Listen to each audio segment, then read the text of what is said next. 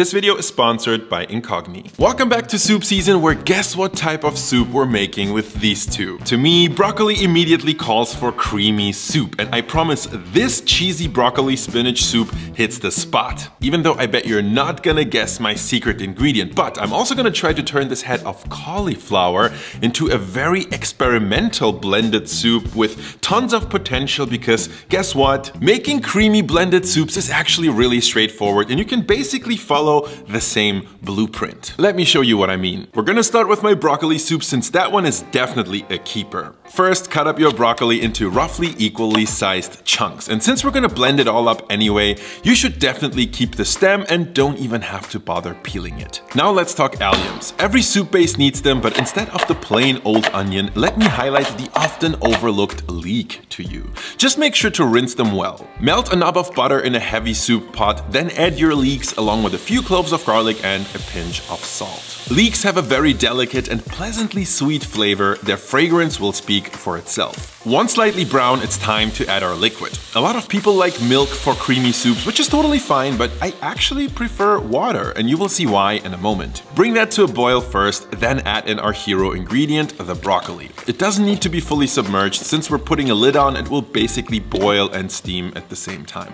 I find 10 minutes to be the sweet spot, where the veggies get nice and soft but still haven't been cooked into oblivion. You might notice the broccoli lost some vibrancy, which is collateral damage, but don't worry, the green color will come back in the form of a mountain of baby spinach. You just want to let that wilt for about a minute or two, and that's it. Immediately transfer everything to a high-powered, very large blender. You don't want to fill it more than 2/3. Work in batches if you have to. This is actually the time to add flavor to our soup, and that's where the magic happens. Black pepper is probably not an unexpected choice. A little bit of soy sauce for umami won't shock anyone either, but what about mustard? Not only does it bring tons of flavor, a hint of tanginess and bite as well, it is also a natural emulsifier that will help with a creamy texture. But when it comes to that texture, the undisputed king is this: my secret ingredient, processed cheese. I know many of you might find this offensive even, but this type of cheese melts extremely well without clumping. It has the pungency we're looking for, and more importantly, it contains emulsifying salts, yes, and those create a wonderful, foolproof, creamy texture. Now, once everything is nice and smooth, season with salt and MSG to taste and give everything a final mix. One of the issues with cream soups, though, is their homogeneity. They might taste great, but they look and feel very boring. Fortunately, both problems have the same solution, and that's toppings. Some freshly grated Parmesan cheese, a couple of microgreens, and the ever-reliable flavored oils.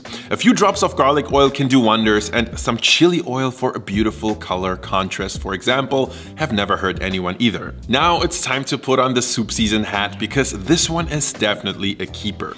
Very well balanced, full of veggies, not too rich, and yet quite cheesy with a refreshingly bold note of mustard. Now, some of you might say, Andong, everything tastes good as long as you put enough cheese into it, which would honestly be a fair point. So what I want to do is take everything we've learned from this soup and apply it to another one. And we're gonna go a completely different route. After a quick word from this video's sponsor, Incogni. You probably heard about a massive data breach at some big company more than once on the news, am I right? And it's true, most of us have tons of personal information online, and there are people out to get it. In fact, there's a whole industry of data brokers out there that aggregate, buy, and sell your personal info. The consequences can range from robocalls and scams all the way to stalking. In short, people are making money with your personal data, and you might not even know about it. But you're also not completely helpless. You can fight back by getting in touch with those data brokers and requesting your data to be removed. The only problem, with thousands of brokers out there, that can take forever. And that is where Incogni comes in. It actually couldn't be more simple. All you gotta do is sign up, grant Incogni the right to work for you, and the rest is fully automatic. They reach out to all the data brokers that might have your data, request removal, and keep pushing back in case they object. There's even a super clean dashboard where Incogni keeps you updated on how every single one of those removals is going. If you want to keep your personal information from being sold, I highly recommend you check out Incogni using the link in the video description. If you use that and my promo code Andong, Incogni has a special offer for you, which is 20% off for the first 100 people who use it. That's incogni.com/Andong. Incogni is available risk-free for 30 days, which means anyone can try it out and get a full refund if they're not happy with the service. Thank you Incogni for sponsoring this video. Alright, now let's do a cauliflower soup and try to make that without cheese. This time we're going to be using regular onions, a few slices of ginger, some garlic, and finely chopped carrots as our flavor base. Sweat those in butter for a few minutes, then stir in about a tablespoon of regular flour. This is going to be our thickener, which works surprisingly well. But now to our main flavor, good old Western style curry powder, my latest obsession.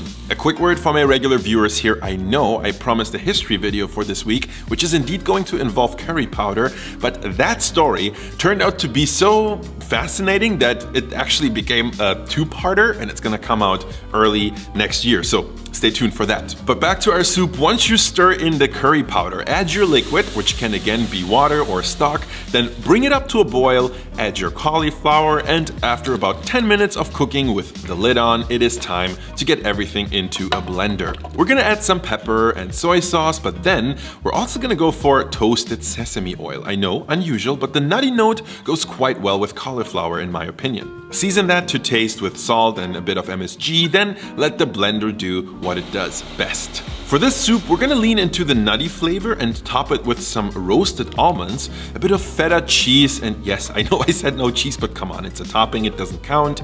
A few sprigs of cilantro, and lastly, a good drizzle of chili oil. Now this soup is, let's say, different. I think it has a ton of potential, it really does, but I also feel like something is missing.